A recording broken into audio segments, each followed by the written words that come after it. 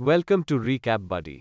Today I have brought you an Italian erotic drama film, released in 1991, titled Paprika. Spoiler alert, and I hope you like it.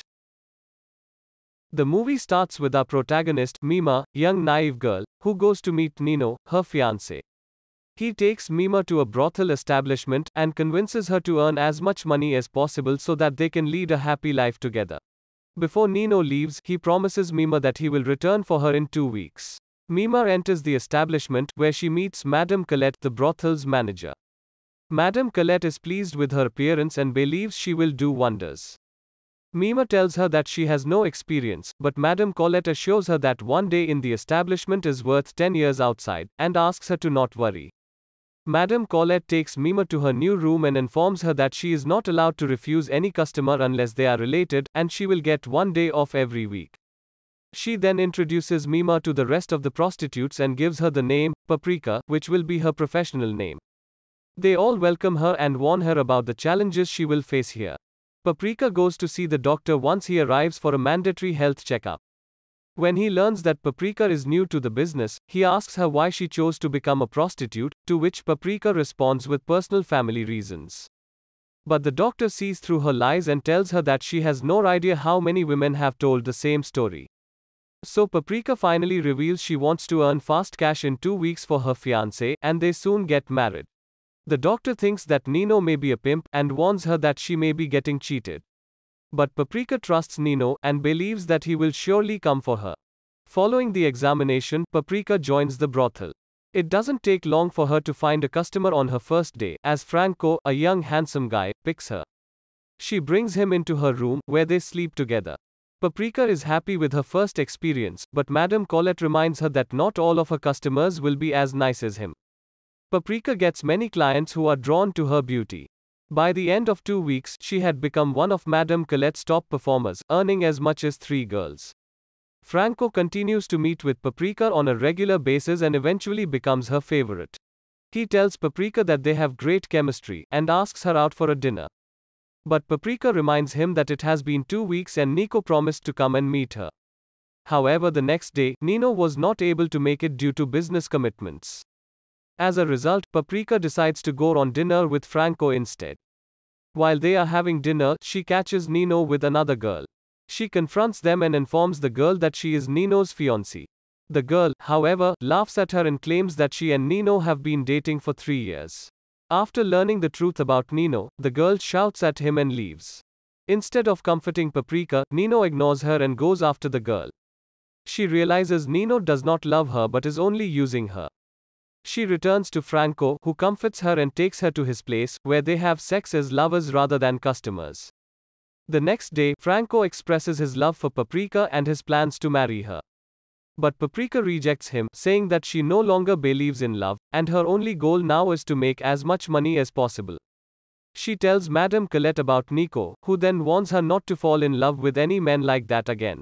Nino arrives at the establishment to see Paprika. He orders her to give him 60% of her earnings as commission, and reveals that he had no intention of marrying her, and only wanted her to earn money as a prostitute for him.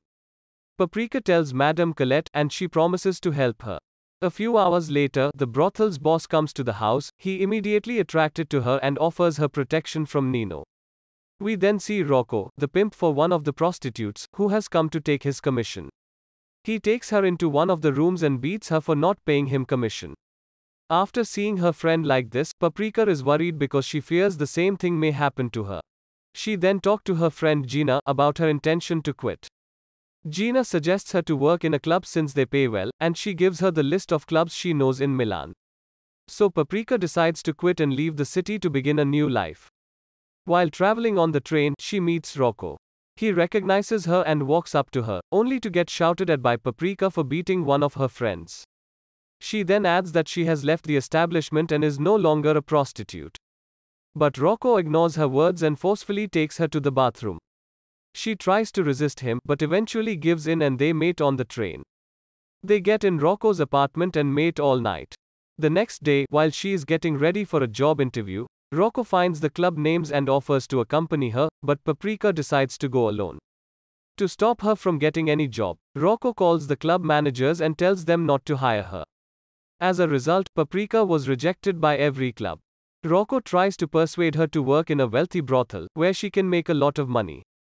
She is hesitant at first but falls for Rocco's words and decides to try his offer. Rocco takes her to meet Milvio, Italy's biggest pimp. He is impressed by Paprika's body shape and recommends that she work under Madame Olympia. It doesn't take long for her to find customers because everyone loves Paprika. One day, she runs into her uncle in the brothel and tries to avoid him, but he is fixated on her. Despite knowing Paprika is his niece, he approaches her and asks her to accompany him. He then blackmails her and sleeps with her for free.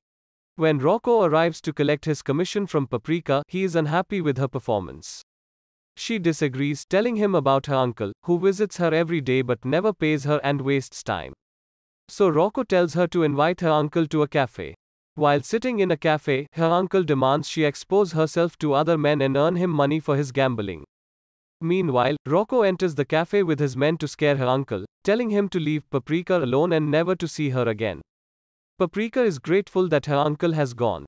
Rocco informs her that he has arranged a foursome with Prince Brando and his wife. Paprika and her new friend Bieber arrives at the mansion.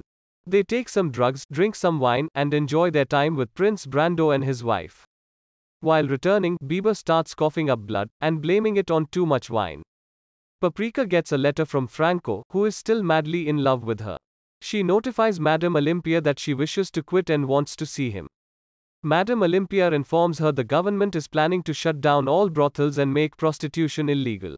So she advises Paprika to earn as much as she can now. Meanwhile, Bieber is extremely sick and dies. Paprika is terrified that she will suffer the same fate, so she informs Rocco that she is going to quit. But he is not in the mood to let her go, and threatens to hurt her if she quits. When he pulled out his knife, the crowd gathered and the police arrested him. Madame Olympia advises Paprika to report him or else Rocco will be released in a few days. But Paprika doesn't care and decides to quit as she doesn't want to meet the same fate as Bieber. She has moved to Marseille and has started a new life. She is now completely free and can do anything she wants. While dancing at a bar, she meets Franco after a long time. They still have feeling for each other and started mating on a beach, where Franco tells Paprika about his plan to buy a boat and sail around the world. However, we can see her back in brothel establishment and tell Gina that Franco's boat has been mortgaged and police have seized it. Franco has escaped, and Paprika is now broke once again. One day, Count Bastiano, a rich businessman, arrives at the brothel to turn his son into a man. He picks Paprika to do the honors. The next day, Count invited Paprika to his party because of her amazing performance. There she meets an old customer of her, who wishes to sleep with her. When Count notices them heading to the basement, he follows them and finds them hooking up. He then fires him and continues to mate with her, and is so impressed with her that he suggests they should get married. The Count introduces Paprika to his family, who are not happy with his decision, except for all the men when she gets naked in front of them. Unfortunately, the Count died of old age shortly after they married. But Paprika is pleased that the Count included her in his will before passing away. While reading the condolence postcard, she finds a letter from Franco congratulating her on her wedding. She also hears that Merlin law has been approved, and all brothel establishments will be permanently closed.